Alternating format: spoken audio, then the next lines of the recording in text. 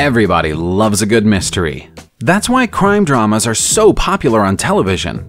No matter how advanced our technology becomes or how smart we are as a species, there are always things that we don't know and cannot explain. And that drives us mad. All over the world, there are great mysteries, old and new, all staring us in the face, and we might never be able to solve them. Here are some of our favorites. And if you have any theories about them, let us know down in the comments. The landscape of Siberia has always been a little like something from an alien world. It's cold, it's inhospitable, and it's not a place where life survives easy. It also hosts a great riddle. For the past few years, enormous holes have begun to appear in Siberia, and nobody knows why. The vast craters have been put down to anything from asteroid impacts to extraterrestrial visitors, but the best guess of scientists is that it's down to rapidly melting pingos. For the unfamiliar, a pingo is an ice plug just below the surface of the frozen water, topped off with a small mound. When it melts, it can cause a collapse of the ice around it. It sounds like a viable theory, but there's a problem with it. Many of the Siberian craters have rocks around their rims, as if they've spewed the rock outwards as part of some kind of explosion. The craters can be as deep as 50 feet, and they're currently appearing at the rate of 3 or 4 a year. Hopefully, we get an explanation soon, before Siberia turns into one giant crater. When Malaysia Airlines flight MH370 disappeared without a trace on March 8, 2014, it made headlines all over the world. 6 years have gone by since then, and there's still no sign of the plane. Nobody's ever located the wreck of the plane, and there's been no word from any of the passengers who were aboard the flight at the time it vanished. The aircraft had taken off from Kuala Lumpur as planned and was on its way to Beijing in China, but it lost contact with its airline just after midnight while it was close to Phuket Island. Some pieces of the plane eventually washed up on East African beaches, which suggest that it eventually came down in the water in the South Indian Ocean, a long way off course. The most popular theory as to its fate is that there was a mass hypoxia event aboard the plane, depriving the crew and passengers of oxygen and rendering them unconscious.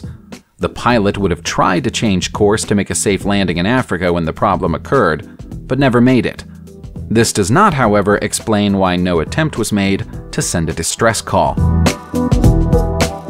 Jack the Ripper is one of the most notorious criminals and serial killers in all of history. He terrorized the streets of London in the 1880s, claiming at least 5 victims in a short space of time, and demonstrating advanced knowledge of the human anatomy in the process.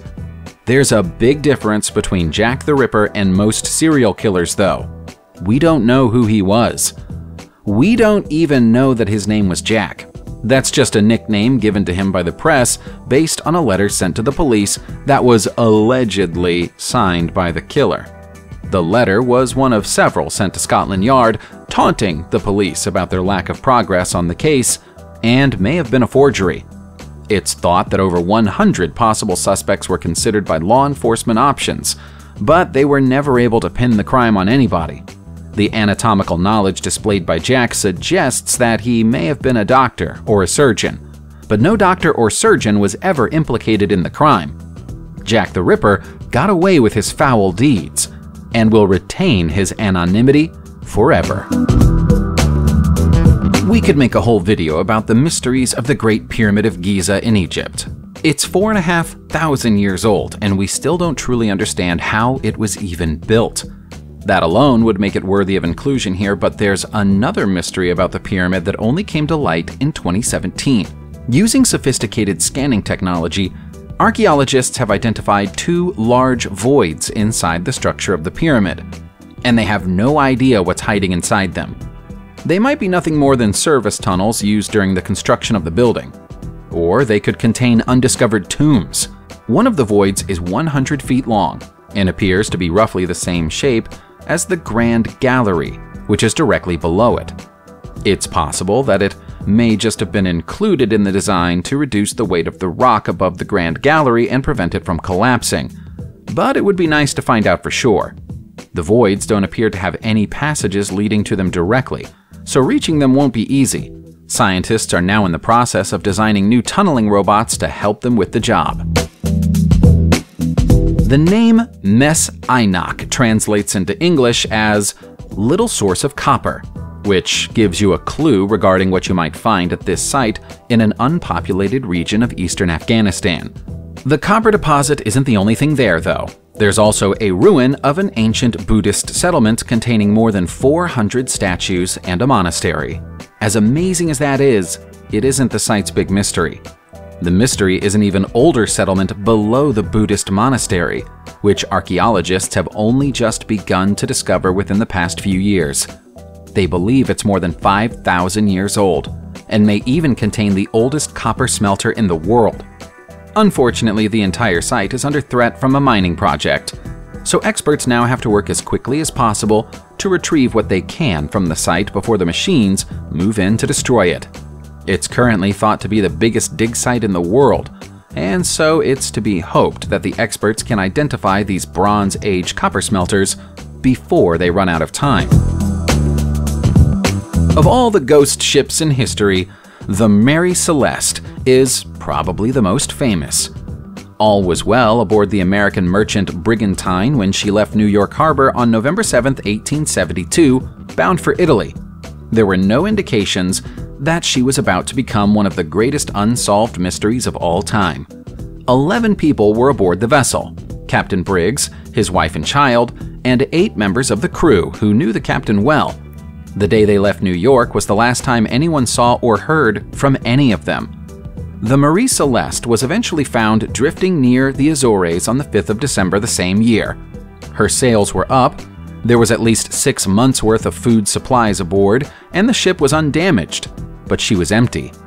The ship was salvaged and brought home and would sail on for another 12 years under new captains. But people never stopped wondering what happened to Captain Briggs, his family, and friends. The idea of mutiny is almost unthinkable, and if the ship had been battered in a storm, it should have shown signs of damage. There appears to have been no reason to order the ship's abandonment, and yet she was abandoned. Puzzling. One sunny day in 1836, a group of Scottish children was hunting rabbits in the Scottish mountains when they came across a previously unexplored cave. Inside it, they found 17 4-inch long coffins, each of which contained a wooden doll dressed in cotton. No further light has ever been shed on who made them, when, or why. Some people have theorized that they could be tributes to sailors lost at sea. A darker explanation may be that each one represents one of the victims of Burke and Hare. To make the whole thing even weirder, an identical doll in an identical coffin was mailed to the National Museum of Scotland in 2014, carrying a note which simply said 18 in Roman numerals. Some of the coffins were visibly older than others, which suggests that the collection was added to over time, rather than being deposited in one go. Could they all be totems of some ceremonial witchcraft practice? Is it an art installation that's been misunderstood? Nearly 100 years later, it's doubtful that we'll ever know or understand their purpose. When a Pakistani man was caught trying to sell an Egyptian mummy on the black market for more than $10 million in the year 2000, it caught the attention of both the world's media and law enforcement officials. They seized the mummy and took it to Karachi's National Museum for further investigation. The mummification ritual that had been performed on the cadaver was in keeping with ancient Egyptian traditions, and the sarcophagus that proclaimed its occupant to be the daughter of King Xerxes seemed convincing. But the results of carbon dating shocked everyone. This was no long-dead Egyptian princess. This was a 21-year-old female who had passed away no later than 1996. This prompted a murder investigation and landed the would-be mummy seller in jail. But he denied any knowledge of the true identity of the mummified woman. A cold case was opened, but no leads were ever established, and the mystery of the mummified woman lingers on. Trying to uncover the fate of the Ark of the Covenant has been a lifetime's work for countless historians and archaeologists over the centuries.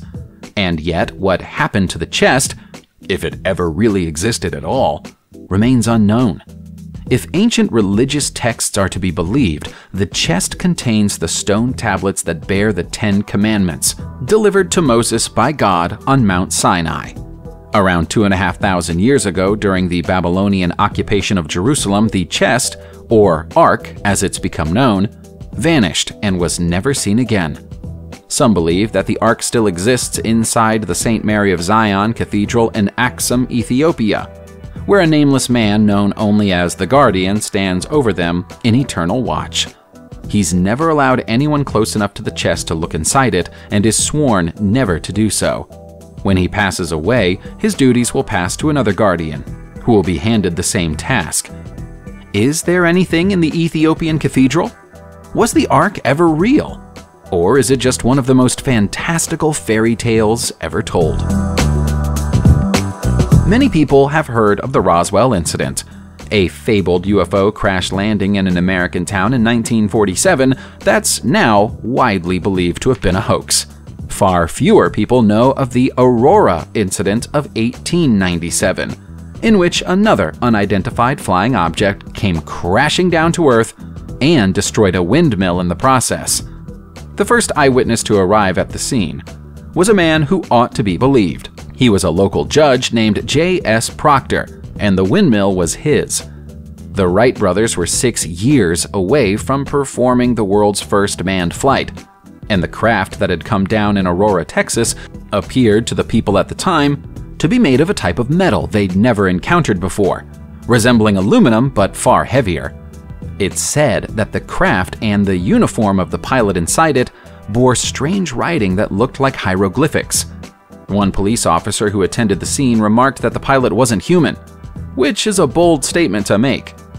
Unsure what to do with the discovery, the townspeople deposited the wreckage down a well and gave the pilot a Christian burial. Now, a century later, the well is sealed up, and the burial site was robbed during the 1970s. We have no way of verifying anything that was reported at the time. The Hesdalen lights are a known phenomenon that occurs in Norway's Hesdalen Valley between 20 and 30 times a year. We'd call them a natural phenomenon, but we can't say for sure that they happen naturally. In fact, we can't say for sure how they happen at all. The lights can appear anywhere in the 8-mile stretch of the valley, and were first noticed during the 1930s. They can be almost any color, and may last a few seconds or a few hours each time they appear. Even more strangely, sometimes they stay in one place, and other times they appear to move rapidly. The best theory scientists have ever come up with on the matter is that the lights are the result of hydrogen, oxygen, and sodium reacting with the large scandium deposits in the Hesdalen Valley to create a completely unique effect, although they've been unable to reproduce the effect under test conditions. It's almost unthinkable that something that occurs so frequently and can be so easily observed defies any rational explanation. And yet the Hesdalen lights continue to appear, defying science every time they do so. One day after Christmas in the year 1900, a boat was on its way to the Eileen Moore Lighthouse of the Flannan Islands in the Outer Hebrides. Aboard the boat was Captain James Harvey and a man named Joseph Moore. Moore was en route to replace the lighthouse keeper, and it should have been a routine trip. What they discovered at the lighthouse was anything but routine. A half-eaten meal was still on the table, and a chair was knocked over in the kitchen. The clock in the kitchen had also stopped. A search ensued, but there was no sign of the 3-man lighthouse crew anywhere on the island. The keeper's logbook, kept by James Ducat, made for foreboding reading. On the 12th of December, he spoke of a storm more fearsome than anything he'd seen before, so severe that his assistant William MacArthur, an experienced mariner, was crying. A day later, the storms were still present, and all 3 men were praying together for safety, despite the fact that they should have been safe and dry in their lighthouse 150 feet above sea level. On the 15th of December, Ducat's final entry in the log said simply, "God is over all." Here's the information that will send a shiver up your spine. There were no storms reported anywhere else in the area during those 3 days. The men from the lighthouse were never found, and their vanishing remains unexplained. Subscribe to the channel, turn on the notification bell, and enjoy watching new videos on my channel. Thanks for watching, and see you soon!